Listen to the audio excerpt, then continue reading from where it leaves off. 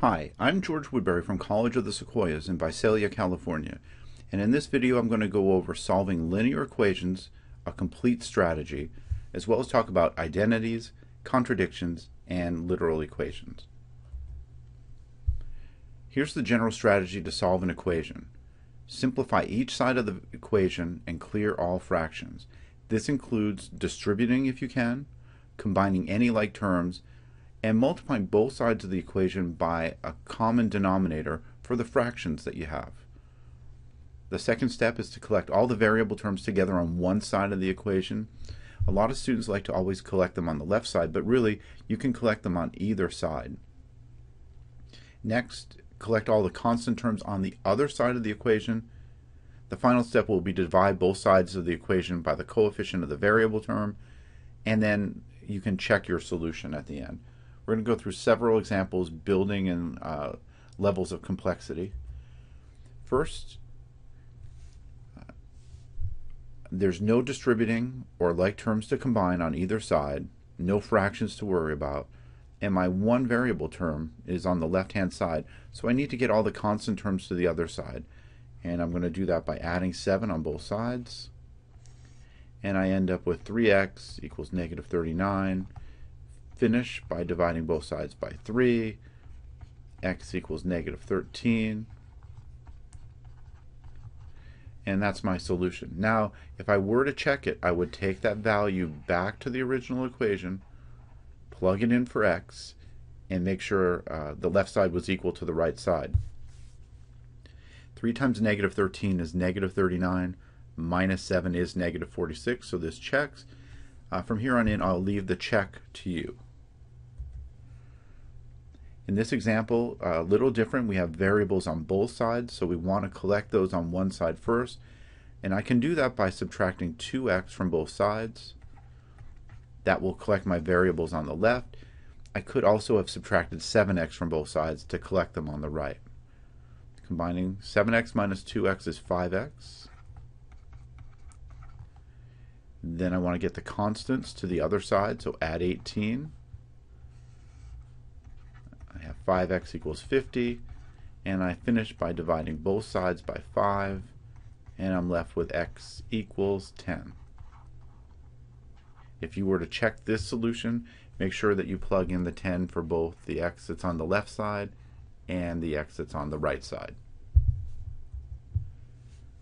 Okay, in this example, notice we have a lot more terms. If you have more than 4 terms, you know that you're going to have to combine some like terms before you can proceed. On the left side, I have 9b and negative 3b to combine. On the right, I have 21 and 13 to combine. 9b minus 3b is 6b minus 14. On the right-hand side, I'm going to copy down the 2b, and then 21 plus 13 is plus 34. Get all the variables to the left by subtracting 2b.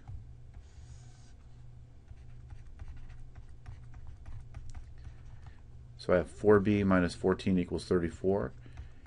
Get the constants to the right side by adding 14 on both sides. And finish by dividing both sides by 4. I'm left with the solution b equals 12. Okay. As we look at this problem, we can see instantly that we have an opportunity to distribute 2 into this first set of parentheses, and that's where we'll begin. 2 times 3y is 6y, minus 2 times 4 is 8, and then we copy the rest of the terms down, both sides. Notice I have some like terms to combine next. 6y minus 33 equals negative 9. I've got all the variables together on the left, so I need to move the constants to the right, add 33 to both sides. 6y equals 24. Finish by dividing by 6, and our solution is y equals 4. Okay. So in the last 2 examples, what we've seen is you want to clean up both sides of the equation first before you attempt to solve. Here's one with a little more distributing to do. In this example, I'm going to distribute 2 into the first set of parentheses. And what am I supposed to do with this? Well, if I treat this like it's a minus 1, probably the safest way to go, I'm going to distribute a negative 1 into the second set of parentheses. 2 times 2x minus 2 times 3. Negative 1 times x is minus x. Negative 1 times 7 is negative 7. And copy down the right-hand side. Notice what's happened to those two terms. That minus sign gets distributed through and change the sign of both terms on the inside. Combine like terms. 4x minus x is 3x. Cross those off so I know I've used them. Negative 6 minus 7, it's negative 13. I want to collect all the variables on one side. I can do that by subtracting x. Common mistake here for students is to think 3x minus x just gets rid of the x. Again, you want to think of this as it's 1x. So 3x minus 1x is 2x. Still have an 8 on the other side. Get the constant to the right. 2x equals 21. And divide by 2. And that does not divide evenly, and I can't reduce it either. So my solution, x equals 21 halves. Let's try another one. Finally, the fractions. We take a look at the three denominators, 4, 3, and 6, and I need to figure out what's the common denominator for those three fractions. And it's the number 12. I can now multiply both sides of the equation by 12 or distribute it to each term. So 12 times 2x, 12 times 3/4, 12 times 2/3 x, and 12 times 5/6. 12 times 2x, there's no fraction to cancel out here, so I just multiply those straight out, and that's 24x. Minus 4 and 12 reduce to be 1 and 3. 3 times the remaining 3 is 9, equals, on the right hand side, 3 divides into 12 4 times the remaining 2x is 8x, and then finally plus 6 divides into 12 twice, 2 times the remaining 5 is 10. Okay, let's get all the variables together. Subtract 8x both sides. 16x minus 9 equals 10. Move the constants to the right, add 9. 16x equals 19. And if we divide both sides by 16, we're left with x equals the irreducible improper fraction 19 over 16. So there's our solution set. Identities and contradictions. An equation that's always true regardless of the value substituted for the variable is called an identity. In that case, the solution set is the set of all real numbers. And we denote the set of all real numbers with this symbol R that has the extra back on it. You can think of it. What that means is that no matter what number you pick, it's a solution. It's an equation that's true all the time. Now, an equation that's always false is called a contradiction. And such an equation, no matter which number you select, it will not be a solution. So this type of equation has no solution, and we write that symbolically, the circle with the line through it. That denotes the null set or empty set. Now, the hard part here is being able to figure out when is an equation an identity, when is an equation a contradiction, and we'll try a couple of examples to help you with that. First, this looks like any old equation. I've got some like terms on the left. 2x plus x combines to be 3x, and the 3 stays.